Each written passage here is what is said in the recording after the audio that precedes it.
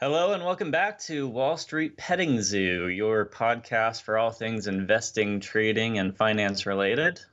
I'm Christopher Smith, and I'm here with. Robert Coburn. And today we're going to be talking a little bit we're going to do a retrospective on this last week and the Fed meeting, among other things. And then we are going to. Shit, what are we talking about, Robert? We're just going to go over a couple of terms we went over last week. We didn't really fully explain long stock and then short selling of stocks. So we'll be going over that, and we'll also be going over next week's outlook, as well as you said, like the market's reaction to the Fed cut this week. Oh, and we were going to talk about trading platforms, choosing a trading platform. That is also correct. Okay, so let's get the vocab out of the way. Long on a stock is when you are expecting the stock to go up, and so you buy the stock in order to profit from upward moves in the price.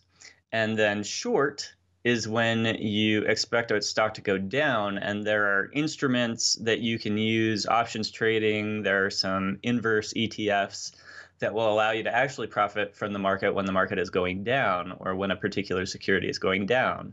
So if you see a stock that looks really weak, they've got weak fundamentals and they're really overvalued, you can actually short that stock. And then if that stock drops, say, 50%, you can actually pick up a 50% gain on your investment, or in some cases more than that. Anything to add, Robert? No, you nailed those definitions. Okay, so let's go ahead and look back at the last week. In last week's episode, I predicted that the Fed was expected to cut rates by 0.25% and to signal another 0.25% rate cut sometime later this year. And I also predicted that if we didn't get that, if we only got like the 0.25% cut, but we didn't get a clear signal about a rate cut later this year, that we would see a sell-off on Wednesday when the announcement was made, and then the market would come back up on Thursday and Friday. So we did, in fact, see a 0.25% rate cut without a clear signal about a rate cut later this year. In fact, broadly speaking, traders are not expecting a rate cut later this year any longer. And so we did see a significant sell-off on Wednesday, but it did come back up by the end of the day. So you had a midday sell-off and then a late-day recovery. Thursday, we were in the green. And then Friday, there were some other news factors that brought the market way down on Friday. We had midday, there was an announcement that China had canceled a visit that its trade delegation was going to make to some American farms in Montana. And traders broadly took that as a signal that China is maybe not as interested in the trade deal as it had been previously. Donald Trump earlier that morning had tweeted that he didn't need a trade deal before the election. And he also referred to China as America's #1 enemy. And so China may have been retaliating against him by canceling those farm visits, kind of playing some hardball and suggesting that the trade deal isn't that urgent for them either. So some sort of trading of insults probably between the leaders of the United States and China, which made traders a little bit pessimistic about the possibility of a trade deal when talks happen next month. And so the market sold off. Particularly tech stock was hit especially hard. Yeah, it's a bad day to own Roku stock. But that's in fact, probably, I did own Roku stock. That's probably unrelated to the Fed taking cut this week, but man, they got hit hard. They got hit really hard. 20% down. I actually on Thursday had bought some Roku stock at the end of the day. I managed to pick the biggest loser of Friday. So I had seen that Roku was 25% off its high. It had reached 180 earlier this year, which was really great. And then it plunged 25%. And I saw that it looked like it was bouncing a little bit on Thursday. And so I went ahead and bought some at the end of the day. And then Friday morning, an analyst released a report that said that Roku basically maybe broke. He suggested they may be in a really bad place financially. And so Roku started to sell off. And I saw that my Roku stock was down 6% that morning. I saw that the trading volume was really high. So there were a lot of people actively selling the stock, and that it had gone below the low from the previous 2 days. So it was below the level that it had bounced from. And I also saw what the news was and saw that it was really significant news. And so I dumped my Roku stock when it was down 6% from where I'd bought it. And then over the course of the day, it proceeded to lose a total of 19%. So Yeah, I saved myself a pretty good amount of money by getting out when I did. its trade volume is 65 million, which is crazy high. That is huge. A million is a lot. Yeah, A million like is most stocks yeah, are but trading somewhere like 250 million trade. were traded. Yeah, that's crazy. That's outrageous. But I mean, I look at like their business model, and they're competing with both Apple and Amazon, and Apple and Amazon are kind of stepping on the gas, and I haven't really seen Roku step on the gas because they only have their own product offering is in direct competition. You got the Fire Stick, and then you got the Apple TV. You got two big competitors, and Roku's been stagnant in that market. They haven't been innovating. Yeah, they had announced the release of a bunch of new devices, which was part of the reason that I bought when I did on Thursday. They also had announced the launch of a streaming service. And streaming is a really competitive space as well. We've got, Netflix in that space, obviously, is a huge dominant competitor, but lots of other services. Hulu is big, and we've got new entries coming in all the time. Eros just launched a collaboration with Microsoft to do a streaming service. So just like lots and lots of competitors. And Roku is not doing well in that space so far. They need to work on their marketing then, because I didn't hear about any of that. Yeah, well, when they announced the product launch, it actually sold off on Wednesday. So traders may not have been very excited about that product launch. And then it started to bounce back on Thursday, and I thought, okay, maybe we'll get a rally here on the strength of those product offerings, but then it sold off in a big way on Friday. So, yeah, I don't know the details of those products or why traders seem pessimistic about those products, but it doesn't seem like Roku is offering anything really new, They're just sort of upgrading more of the same. So anyway, Roku may get a bounce from the, let's say, like 90 to 100 range. I'm going to look again at entering it if it gets that low. Right now it's at 108. But I'll have to take a serious look at that analyst report and see how the company looks financially, see if they have cash flow issues, debt, that sort of thing.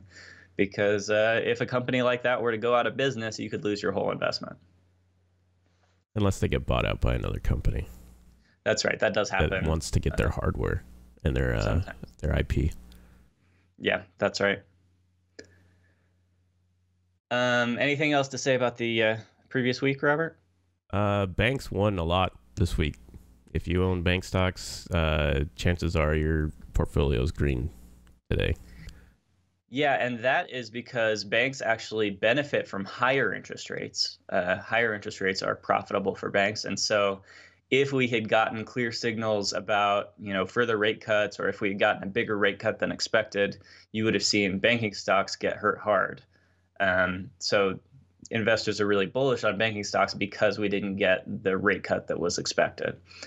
One other thing that happened this week, Robert, actually a couple other things that happened this week.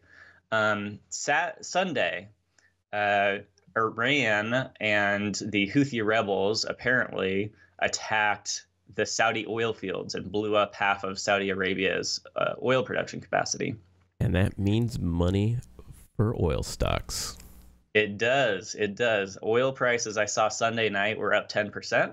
And so I thought, okay, I'm going to wake up at 2 a.m. tomorrow morning when the pre-market trading opens up.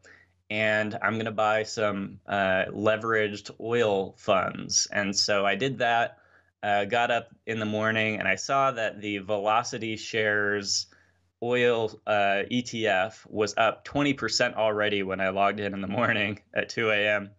And so I thought, okay, I don't know if I want to buy it when it's up 20%, so I'll wait for a pullback. I bought a few shares at up 20%, but I set some orders for lower prices. But it did not pull back, so I didn't get to buy any more. But the shares that I did buy were up 10% basically by the time I got up in the morning from where they had been. So we gained a total basically of about almost 40% that day in these leveraged ETFs. So I did make a little profit on what I had bought. I also had bought some gold funds when I woke up that morning because gold tends to do really well when there's fears of war. Altogether, I made about $160 on Monday. So even though I lost $60 in Roku on Friday, I was still pretty green for the week because of the news on Monday and the way that I was able to take advantage of that news. Very nice. So for those of you out there that don't know what pre-market is, so there's a couple of hours, usually between the hours of 8 a.m. 9:30 a.m. Eastern Standard Time, for each trading day. There's basically like a pre-market trading session where you'll be able to make trades. There's not a lot of people that do trades, or at least do small trades during those hours. It's usually like big trades before the stock market opens. It's kind of like it's not like any type of sale or anything. It's just extra hours in which people can bid and purchase stocks and funds, and that can also be done in after hours markets as well. There's also I think is it a 3-hour window after the market closes? There's 2 hours after the market. It's just 2 hours. Okay. And then actually before market, you get 5.5 hours. But Is it depending 5? on your trading platform, you'll get different levels of access to that. So on Robinhood, I believe you get half an hour of pre-market access. But if you use WeBull, you can get the whole 5.5 hours. Interesting. I didn't know that about WeBull. Yeah. So one of the things that happens, especially if you're in like leveraged funds that are super, super volatile, is that, overnight that will move a lot in the pre-market session. During low volume periods like the pre-market or the aftermarket, just a few people buying or selling will move the stock quite a bit. And so you may wake up and find that you've lost 10% of your investment. So it's really useful actually to have access to those pre-market and post-market sessions, because you can see what the stock is doing after hours. And if you see like a major movement in the after hours session, that tells you maybe something significant has happened. You can look at the news and decide whether you want to stay in or get out. And you can maybe cut your losses before it makes really, really big moves. Definitely helpful. Yeah. So let's talk a little bit about trading platforms. What are you using these days, Robert? So I use 2 platforms. One I generally don't look at every day. So I use Fidelity as my main one, and Fidelity still uses the traditional model of, you buy whenever you make a trade.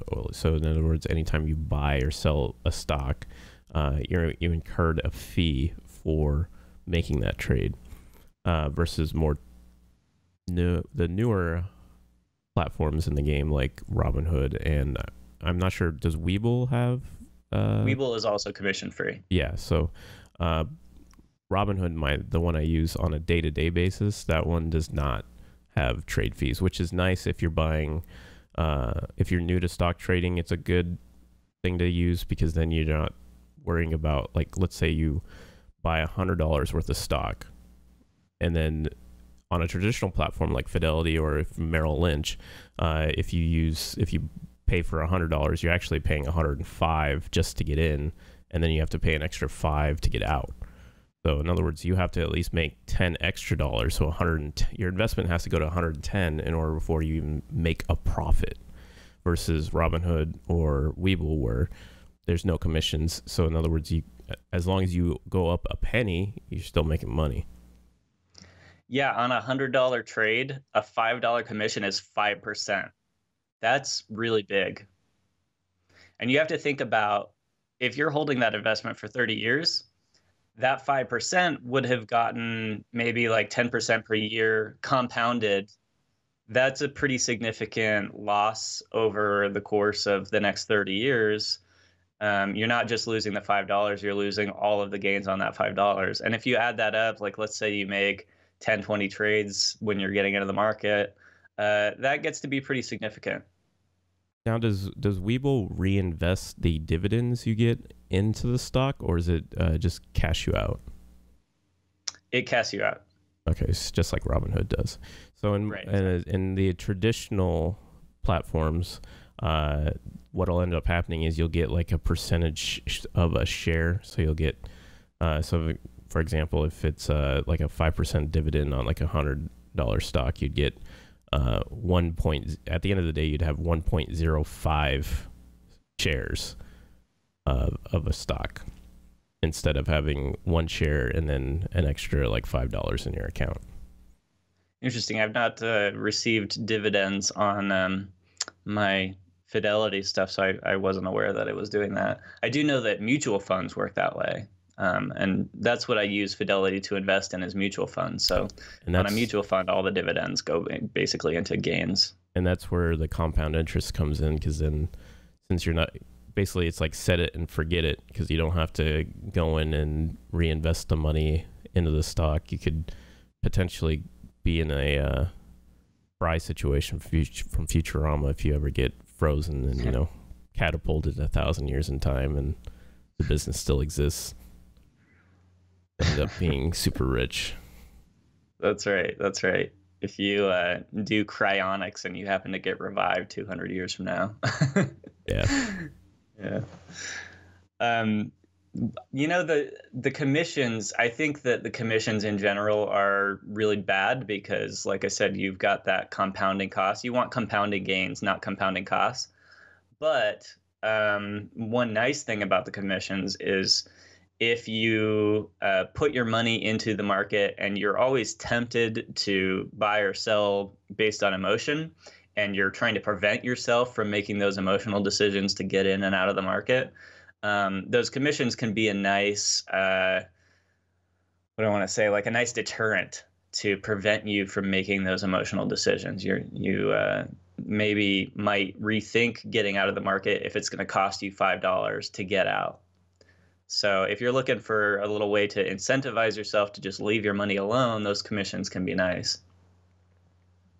Another thing to consider, if you're doing like penny stock trading, it'll definitely add onto the cost of the stock. It's less of 5% and more of like, that could be, 50 shares of that stock that you're investing could have gone to the investment rather than the commission trade itself. And 20, 30 years ago, when there was no online platforms, it made sense to have commission fees, so that way the stock traders that was their job, was to just get you your stock, buy and sell your stock all the time. There was like a physical person that did that, and it made sense. They need money, so it made sense at the time. But now, with the online platforms and the reduced costs it takes to run the platforms, it's not beneficial anymore to actually have those trade fees and commission fees. That's right. And there still are a lot of financial advisors out there who will actively manage your money for you. But what most of them are doing is they're just putting your money into a passive fund, an S&P 500 index fund, and they're just leaving it there, which you can easily do on your own through a platform like Robinhood or WeBull. And the financial advisor is quite possibly going to charge you $100 a month to do that, which is outrageous. I mean, that's way worse than paying a $5 commission, right? So if you consider that compounded over 30 years, that's, $1,200 a year. You figure you would have made 10% on that per year, so you would make like 120 in the first year, and then 130 in the second year, and compounded over time, that adds up to a whole lot of money that you're losing as a result of paying those fees. So I really don't think it's worth having a financial advisor unless, I mean, one thing about it is that a financial advisor has the psychology of trading down. So he's not going to be jumping in and out of the market based on emotion. So if you're worried about, your proclivity to make emotional decisions, having a financial advisor can be one way to prevent yourself from getting in there and touching your money. But I would say it's better to just put your money in and hide your password from yourself. Have somebody hide your password from you, rather than pay a financial advisor those kinds of fees. Basically, unless you're investing like $100,000, it doesn't make any sense to pay a financial advisor that kind of money. Yeah, I would only recommend a financial advisor if you just come into a large sum of money and you're looking to just, make a nest egg out of it and just kind of forget it. Yeah. Now, does WeBull have any type of like referral program? So for those that don't know, RobinHood has a program set up where you can invite your friends or family members or whoever, your neighbor, your coworker, to use Robinhood, and in sending them an invite from the platform, you actually you get a free stock and they get a free stock. And now it's not a, for the most of the time you get like a stock, it's like Chesapeake Energy or GoPro, it's stocks that are around like the $5 mark. But my father-in-law, he actually got a share of Microsoft stock. Oh, wow, that's when awesome. my wife invited him to Robinhood. So does WeBull have any sort of referral program? WeBull does have a referral program. Right now, they've got a $30 gift card as their bonus for referring a friend. Is there any requirement, like they have to like put money in the account or anything?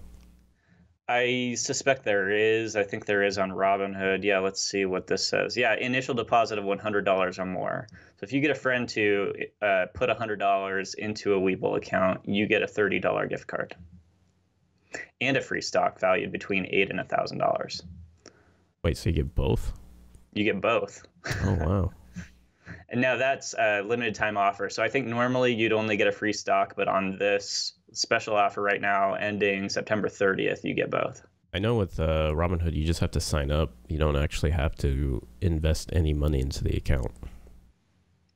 Oh, that's cool. I see. When I signed up for Robinhood, you did have to put some money in the account, but maybe they've changed that. Yeah, they've changed it. I think I've gotten about 12 free stocks, but all of them have been like Sprint, GoPro, Chesapeake Energy.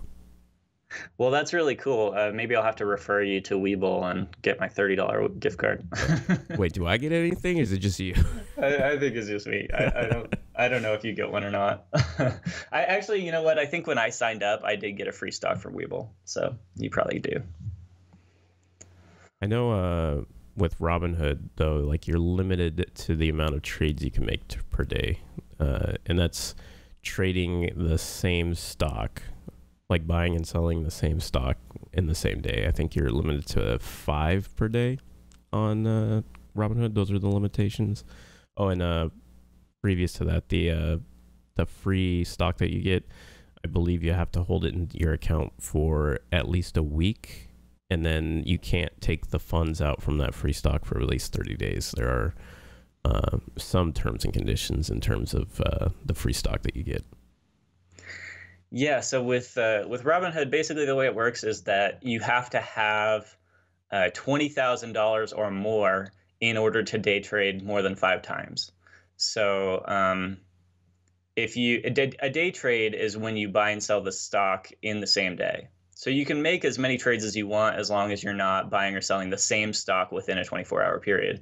If you buy a stock and then sell it the same day, that's considered a day trade, and you can do that up to 5 times in Robinhood before you run up against that regulatory limit. And that's actually a limit by law. That's not a limit that Robinhood is imposing on you. But if you put more than $20,000 in your account, then you can day trade as much as you want. The other thing is there's also an additional limit that's calculated in terms of like percentage of how much money you have in your account. And I'm not sure exactly how that limit works, but I actually ran up against that limit at one point in Robinhood. And it happened kind of invisibly. I wasn't expecting it. And my account ended up getting suspended for 60 days, which is why I switched to WeBull. So normally you can see in Robinhood if you're approaching that 5 trade limit, but there's this other limit that's kind of invisible. I have not run up against any limits in WeBull. They don't have a program to see when you're running up against those regulatory limits, so you just have to kind of keep track of it yourself. And I don't know if there's any kind of accountability on that in WeBull. So I'm not sure what would happen if you ran up against those regulatory limits in WeBull. I didn't even know there was regulatory limits. What's that? I said I didn't even know there was regulatory limits. Yeah, that's why Robinhood imposes those restrictions. I think basically the feds are trying to prevent you from making big mistakes if you're a small trader. They don't want you to lose all of your money gambling on the stock market, basically. It's kind of like a restriction against gambling. Yeah, but if you wanted to gamble, you just do like FanDuel or, online gambling. Right. There are definitely ways to do gambling, although, different states have different restrictions on those kinds of gambling as well. Oh, that is true. So let's just talk a little bit more about some of the perks. We already mentioned pre-market access. Robinhood does give you access to the 2 hours after market, but you only get half an hour in the pre-market. Whereas WeBull gives you access to the full pre-market and the full aftermarket. So that's one thing that's really nice about WeBull that I really like. One problem with WeBull is that you don't have access to options trading, which I don't think I'll get into the details of options trading right now. We can talk about that in a later episode. But options trading basically allows you to potentially make really, really large profits on relatively small movements of the stock, but you also, of course, can lose your whole investment if your options trade goes against you. So it's high risk, high reward style of trading. A lot of traders really like options, and options allow you to profit from a specific stock if the stock goes down. So if you want to short a stock, as we defined earlier in the episode, you have to have access to options trading. And so Robinhood allows you that. WeBull doesn't support it yet, although they're working on it.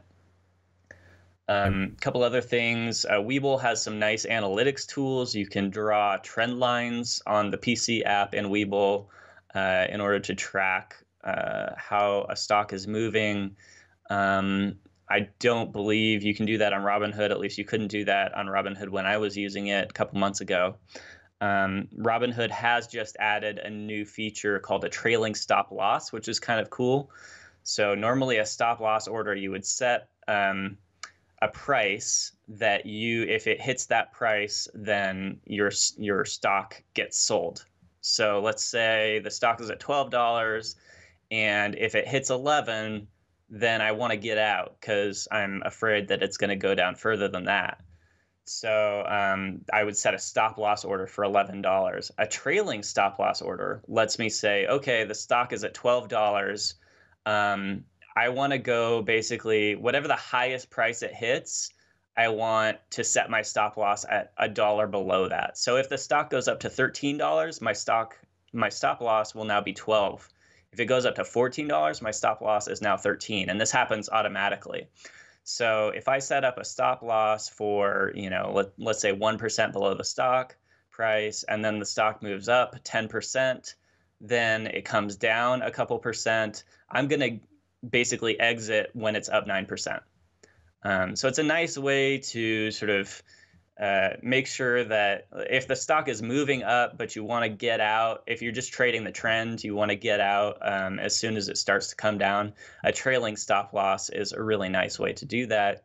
But the danger of it is that if there's a lot of volatility, like let's say it's spiking up and down really fast, you may get stopped out pretty quickly. So you have to basically allow the stock some breathing room for sort of little small fluctuations throughout the day with that trailing stop loss. So it's a nice tool to trade a trend, but it's really only something that a day trader would use. It's obviously not something that a buy and hold investor like yourself would use, Robert. Yeah. But WeBull doesn't have that trailing stop loss feature either. That's another thing that they're working on. One nice thing about WeBull is they have what's called a paper trade account, which is basically a trading simulator that lets you kind of use monopoly money, use play money to get in and out of the market. It's not fully equipped, so you can't use things like stop losses. You can use limit orders, which is if a stock gets down to a certain price, then you would buy. So a limit order is what you would use to try to get the best price on a stock. So you can do that in the paper trade account, but it's not fully equipped, so you don't have as many tools for paper trade as you would for trading real money. But it's a nice way to just kind of use some play money to experiment a little bit with some different trading strategies, see what works, what doesn't, without actually putting any of your real money at risk. So I actually, for beginning investors, would highly recommend paper trading, and WeBull is a great platform to do that on. They also sometimes have a trading competition where basically you will have a week they'll give you $10,000 of play money, and there are certain restrictions. You can only trade like high value stocks, or high volume stocks, so you can't use penny stocks. And you also can only have a third of your account invested in one stock at any particular time. So you can't win the competition just by like placing an all-in bet on one penny stock, That's what they're trying to prevent. They're trying to make sure that everybody is playing in a well-balanced way with a diversified portfolio. And it's a competition to see sort of who can make the most money in a week. And there are some traders on there who are pretty consistently making 15, 20% in a week. They're few and far between, but there are some. And they will comment and post about, what trading strategies they're using, what stocks they're playing. So that paper trade competition is kind of a nice way to get some community support, to learn from other traders, to sort of compare yourself to other traders and see how you're doing relative to them. It's a nice way to kind of gauge where you're at, prevent yourself from getting too cocky, but also to learn some really cool stuff from some really talented traders. So I think that's a really cool thing to do. And if you do really well in that paper trading competition, you can actually make some money. They give out gift cards, I think, for Lowe's, based on sort of how much you've made in the course of a week. Sounds like a good way to recruit hedge fund managers. Like hedge fund managers, like the people who manage people's stock portfolios. Oh, yeah, absolutely. If you were a hedge fund manager and you went on there and just saw who's sort of consistently winning, snap that person up.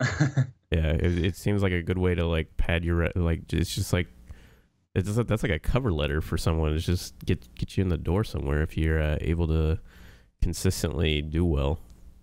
You totally could use it that way, yeah.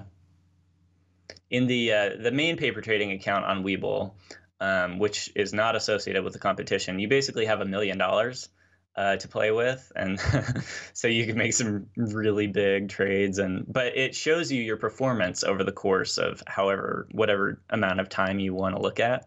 So, like, let's say you do paper trading for a year, you could totally use that as your resume. You could just open up your WeBull app and show the hedge fund manager, look, I made 80% in a year on all these different trades, and you can see exactly which trades went for you and which trades went against you, how much you made on each one.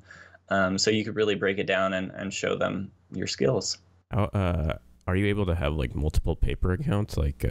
Like let's say if we were to do like a competition between me and you to see like how much we would make in a year.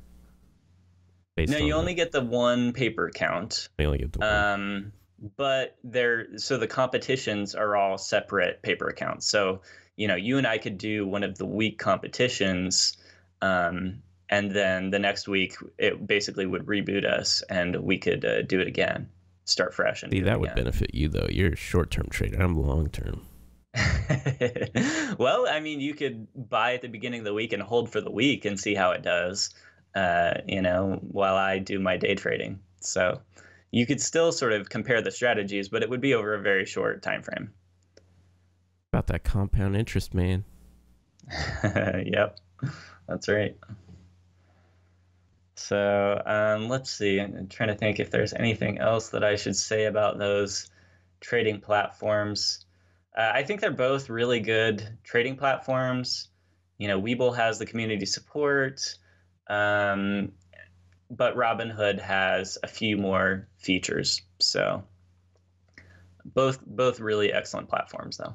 Yeah, the more traditional ones, they've kind of modernized a little bit. Like Fidelity, for example, you can set up triggers so that way if a stock goes to a certain value, like if you're looking at FedEx, which right now isn't doing too hot, but if you set it to like 125, the stock's at 148 right now. So if you set it to 125, you could set it so you either get like a text message, you get an email, or get like a push notification to your phone where it says, hey, the stock you've been looking at is finally at the value that you want, so you can go in and execute a trade on that. You can also set it the trade just like in Robinhood, and I believe it's also a feature in Webull where you could say, buy this stock at this value and don't close this trade, leave it open for X amount of days. I think the furthest out you could do is 90 days. I'm not sure. I haven't used that feature, so I'm not sure. But yeah, you're able to like leave trades open for more than a day, so you can leave it out open for I believe it's up to 90 days. It might be longer. But you're basically... you're talking about leaving a limit order open for 90 days. Yeah. Oh, okay. Yeah. Yeah, limit order. I guess that's the proper way to explain it. Yeah, so a limit order is basically you say that I will only pay this much for this stock and not a penny more, although not a penny less. So it could bite you in the rear if the stock spikes and then goes back down as soon as you buy it at like a certain value. Yeah, that's right. But yeah, a limit order, if the stock, like let's say the stock is at $10 right now, and I say I want to buy the stock if it hits $5 because that's a critical support level. If the stock falls to $5, then your limit order will execute and you'll get the stock at $5 a share. And then, even if it was only there for a couple seconds and then immediately spikes back up to $6, you got that $5 price. So it's a really nice way to take advantage of like spikes down in stock price, because you can't execute a market order with your fat fingers that fast. Yeah. Sometimes the stock moves so fast that you can't do it as a human. So you've got to set up that limit order ahead of time in order to take advantage of that big move that happens really fast. I call that kind of trading macro trading. Macro trading. Yeah, because in like video games, you set up macros to do things quick for you. You don't have to do it individually. I call it macro trading. Yeah. I've used that to great effect. In fact, this week, when the semiconductor fund spiked down on Friday really hard because of the news about China's trading delegation canceling its visits to the farms, I set a limit order for like 171 or something like that, like a really, really low level. And the fund spiked down really fast, and then it spiked back up really fast. And so I got that 171, and then I got out at like 173 or something fairly quickly and made a couple percent on that trade within the space of just a couple minutes using limit orders. So it can be a really nice way if the stock is just like wildly swinging up and down. It can be a nice way to make sure that you get like a really low price and then exit at a really high price within a short period of time. So it's a nice tool for day traders. So the other thing that I'll say about WeBull and Robinhood is that WeBull has some really great analytics tools. You can set up alerts in WeBull just like you do in Fidelity. So you will get alerts on your phone if stocks hit a certain price or if they move up a certain percentage or whatever. You can do that on WeBull. You also can, like I said, do a little bit of charting. You can draw the trend lines. You can draw things on the stock chart look at it as a line or as a bar. You can look at, volume and some different metrics, moving averages and stuff on Webull. You don't have access to those same kinds of analytics tools on Robinhood, or at least you didn't when I was using it. I'm not sure what it looks like these days, but another really nice thing that Webull does is it's got a tool to show you news. So if a stock, like let's say you look at the list of the biggest movers, you can click on each of those and basically see immediately, is it just moving because, traders are following the trend and there's not actually anything happening, there's no news moving the stock, or is there a big news event that's moving the stock? And you can see that instantly on Webull. They've got a little flag at the top of the page that will tell you, in very brief summary, what is the headline that's moving this stock today, if there is one. So it's a great way to kind of assess the news very quickly and see what's going on with the stock. Now, is there a desktop view of Webull, or is it just app view? Because I know Robinhood, they said that they were working on like a desktop version, but that was like a year and a half ago, and still today there is not one, versus like the traditional platforms which do have desktop views. Yeah, so Robinhood does have a browser view. So you can do it on a desktop. I used desktop to trade in Robinhood for a little while. Webull has a desktop app, but you can't actually execute trades in the desktop app. So the desktop app is actually really limited compared to the mobile app. You also can't access like community stuff or like the paper trading competitions or the conversations that are happening in the app. You can't do any of that on the desktop app. But the charting you can only do on the desktop app. You can't do it in the mobile app. So, you have to kind of combine the two if you want to do charting. But for most purposes, I just stick to the mobile app with Webull because it's got way, way, way more features than the desktop app. And I do all of my charting on a website called TradingView that has a really nice suite of analytics features. So I don't use the Webull desktop app really much at all. One nice thing, though, about the Webull desktop app versus TradingView has a limitation where with like penny stocks, low volume stocks, you may not get up to the minute price information. Their price information sometimes lags a little bit behind the market for like really low volume stocks. But in the Webull desktop app, you're going to get pretty much up to the minute pricing information. So you can see what the stock is doing in real time, which is pretty nice sometimes for trading like big swings in penny stocks if you're a day trader. I don't trade penny stocks a lot, but I know some people who have done that to great effect in Webull. They basically just trade the trend, and then as soon as it breaks a trend line, they exit that, and you can see that in real time in Webull in the desktop app. So it's really got quite a nice suite of features. I actually am kind of glad that Robinhood forced me out with the 60-day account restriction, because if they hadn't done that, I would have just stayed complacent and stayed in Robinhood. And I'm actually much happier in Webull. I've learned so much from the trading community there, and it's great to have access to all of their analytics features. So I actually would highly recommend it for people who are just getting into trading. I think it's a great option. I'll definitely have to take that invite for the free stocks. Yeah, I'll send you one. Yeah. All right. Anything else that you want to say about trading platforms, Robert? Not really. I mean, we covered pretty much like the pros and cons of like the modern ones. I mean, we didn't really go in depth on the more traditional ones, but I mean, I feel like the more traditional ones are not suited for like the newer audiences, because they're not as easy to digest the information. Also, there's a lot of more nuances in like the traditional platforms versus like the more modern ones that just go over your head because you're just so overwhelmed. One thing that I do want to say about Fidelity is Fidelity will give you access to tax-advantaged forms of accounts like IRAs and 401ks, whereas you can't do that in Webull or Robinhood.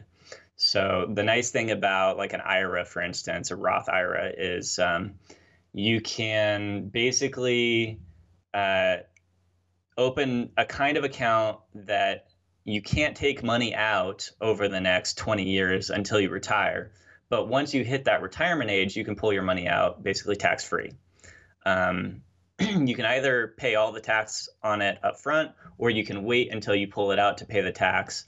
Um, Either way, you get some tax benefit from having one of those accounts, but particularly the one where you get taxed at the end is really nice because basically when you put your money in, it's tax free. So you're going to get more compounded returns on the money that you have in that account over the next 20 years. And then by paying the taxes at the end, you're basically getting more return over the course of those 20 years.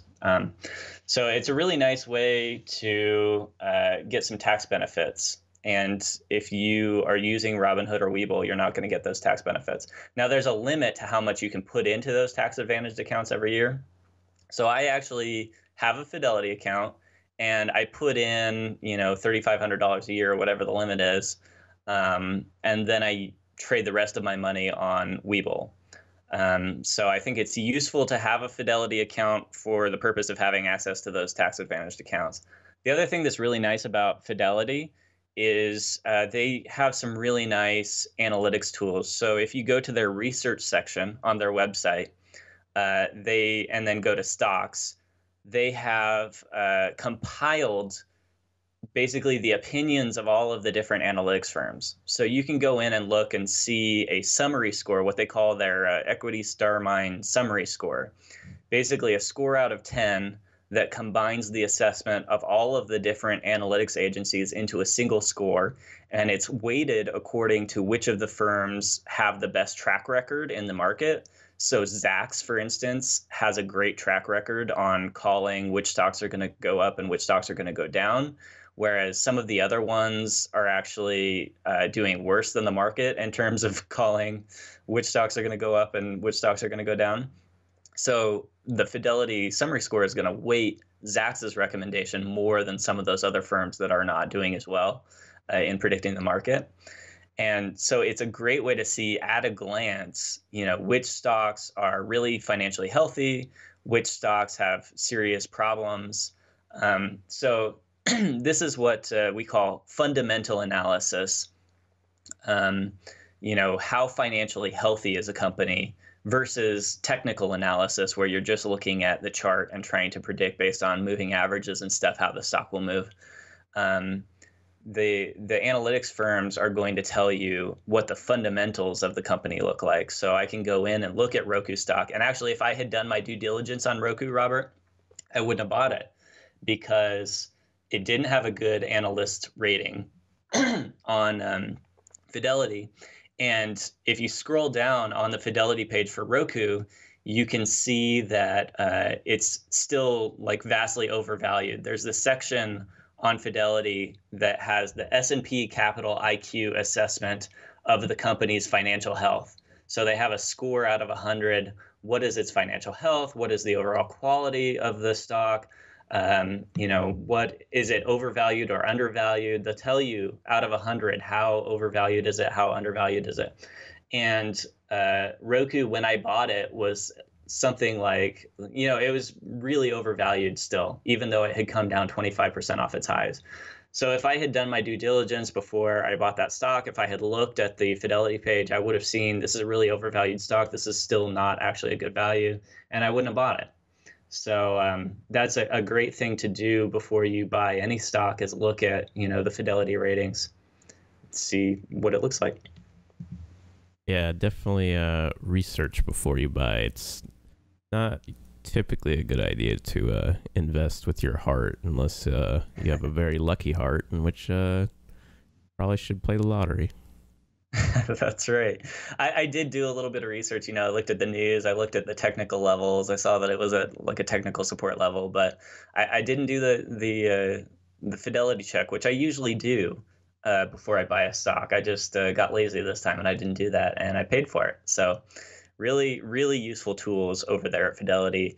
Even if you're not going to open one of those tax advantaged accounts and you're not going to actually, put any money into Fidelity, it's still worth having a Fidelity account just to have access to all of those analytics and research tools.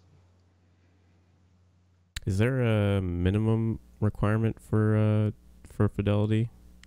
I think you can just open a Fidelity account. I don't think you even have to have any money in it when you start out. But there is a minimum for, I think if you open like an IRA, I think you have to put in like at least $1,000 into your IRA or something like that. Yeah.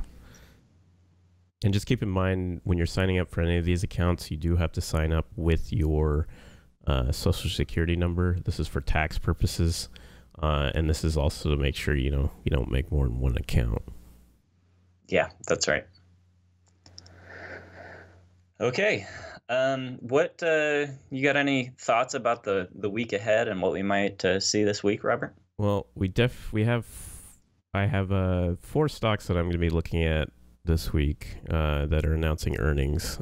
We have Adobe, FedEx, General Mills, and Herman Miller. Those 4 to me are like the biggest stocks that are announcing earnings. Now, FedEx recently took a hit because for one, they announced that they're ending their partnership with Amazon, which from my personal experience, anytime I got a package delivered via Amazon and it was mailed via FedEx, it was like a 25% chance I'd get it. Like, it was not a good partnership, I think, between Amazon and FedEx. I think there was a lot of miscommunication, at least from my perspective. And the fact that they announced that they're cutting ties with each other, it kind of confirms that in my mind. But we'll see how their earnings go now that they're in a post. I don't remember when exactly they're ending their Amazon partnership, but we'll see how the stock goes in a post Amazon world for FedEx. They are going to hurt so bad. Yeah, especially if Amazon goes through with their plan of having their own mailing service or their own shipping and receiving. I mean, I don't foresee them ending their partnership with like UPS anytime soon, because UPS actually delivers correctly.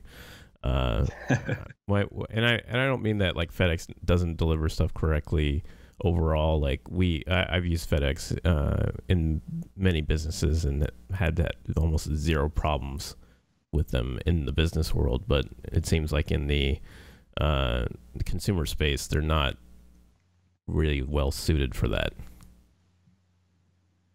Yeah. But so you said you had 4 stocks you were watching. You mentioned FedEx. What else? General Mills has been basically doing very well over the last year. They're up almost 20 points. Well, not 20 points. About 15 points year to date. Over the year, they did have a small dip right at the end of last year, but I mean most stocks do have a dip of about 5 to 10% at the end of the year because everyone's trying to sell off their stock. But I mean, overall, they're not back to where they were back in 2016 when they were at an all-time high. I think it was 72. So I mean, I don't foresee them doing terribly, and probably I'd say it might be going up to 60 by the end of the year, or at least before December, before stocks start to dip again. Herman Miller, that one is kind of shaky. That one just kind of goes up and down. It's very volatile. Although if you do exploit the trend lines on that one, you could, as a day trader, make quite a bit of money on that. Because if you look at the last year to date, it's kind of, you look at the chart, it's just going up and down, up and down, up and down rapidly. So it looks like each day it goes up, and the next day it goes down, next day it goes up, next day it goes down. So it's good for day trading. I'll have to look at that because that's the kind of stock I like to trade. Yeah, it's good for day traders. For long traders like me, it doesn't really matter. We look at the long trend line, not the short one. All right, so is that all of yours? Yep. So the ones that I'm watching, we did just yesterday get announcement that the U.S. is going to send troops into Iran. And so this week, I think we will see gold pop as a result of war fears. Gold tends to do really well. So there's a fund called the Junior Gold Miners Fund. It's a leveraged fund, so it tries to gain 3 times the movement of the gold mining stocks, particularly the small cap gold mining stocks. And so this is definitely like when gold moves, this moves a lot faster. This is the biggest way to profit from relatively small moves in the price of gold. So I trade this one a lot. And I think that this week, between the Fed rate cut and sending troops into Iran, I think that this one is going to move up quite a bit. Gold is at kind of it's down a little bit. It's at near a support level, and it's got some room to run up to its recent high. So I think that that's going to be a profitable trade this week. There's also a fund that's defense and aerospace. This is also a leveraged fund. Its biggest holding is Boeing, which has a lot of multi-million-dollar drone contracts with the U.S. government, provides the U.S. government with a lot of jets and fighter aircraft. And I think it's also got some other companies that have defense contracts. And so I think that one probably is going to move upward this week. It's been hovering right around its all-time high at 64.50. It's broken above that high a couple times, but not on any kind of volume, and it's quickly pulled back from that level. It's gotten rejected from that all-time high a couple times. But I think this week, with the U.S. sending troops into Iran, that's going to pop above its all-time high, and it's going to keep moving upward. So I suspect that we will see new highs in that one this week, just based on the news. A couple other things that I'm watching. Kura Sushi is a recent IPO. Went up quite a bit and then pulled back. It's now at an all-time low, but we got a lot of volume on Friday when it pushed below its previous low. And high volume days like that tend to signal a reversal in the movement of the stock price. So I suspect next week that one will pop up a little bit. So I bought some of that on Friday. Microsoft right now is a highly rated stock. There's a lot of interest in it. It's kind of trending on social media. So I think that we will see some moves upward in Microsoft next week. And then Microsoft also announced a partnership with a company called Eros. Eros is a small cap stock. Meaning it's a very cheap, low price stock. Fidelity rates it as undervalued, which means that it's cheap to buy for how financially healthy the company is. Eros also has recently signed a bunch of collaboration agreements with other companies and governments. So it's had an amazing flood of contracts coming in, which tells me that they've got a really great product, and that there's more room to grow for Eros. So I think that Eros is going to continue moving upward. It moved upward quite a bit this week. But I think that it will continue to move upward. Right now, it's got a nice support right around $3. It's at $3.03 right now. So I bought some of that on Friday, and I think that we'll see probably a nice move upward, maybe to the 350 range this week. So those are the ones I'm watching. I did not know that Kura Sushi had its own stock. That's interesting. It does, yeah. This was just recently. I think. Have you been to any of their like restaurants? A month ago. What's that? Have you been to their restaurants? I have not. For those that don't know, and it's kind of a tangent, but not really a tangent. Go ahead. These restaurants, it's basically a sushi boat restaurant, but they're not on boats anymore. There's just a conveyor belt. The menu is digital, and you can actually order your sushi from a touchpad. And what it does is it'll actually come out onto a conveyor belt and go straight to your table. Additionally, they come out on these plates, and these plates, if you get enough of these plates, you basically feed the plate into a receptacle that if you turn in, I think it's like 10 or 15 plates, you get to play a game and you get a prize. Like it's a super interactive restaurant, and it's always busy. Like there's always a wait. They don't have They don't have any type of reservation system. It's all it's like just super busy. It's crazy. Yeah, and in my opinion, this is one of the better recent IPOs. We've had a lot of flops this year on the IPO front, but this one seems pretty solid. So, yeah, I saw that it had hit a new all-time low, and I thought, okay, it's a good time to pick some up at a discount. So, we'll see what happens. All right, Robert. Well, that's it for today. I think we covered some great material, and thanks to all you YouTube listeners out there for checking in with the Wall Street Petting Zoo. Yeah, don't forget to like, share, and subscribe. Leave a comment below. Follow us on Twitter. Like us on Facebook. You can find that information in the description below. And see you at the zoo next week.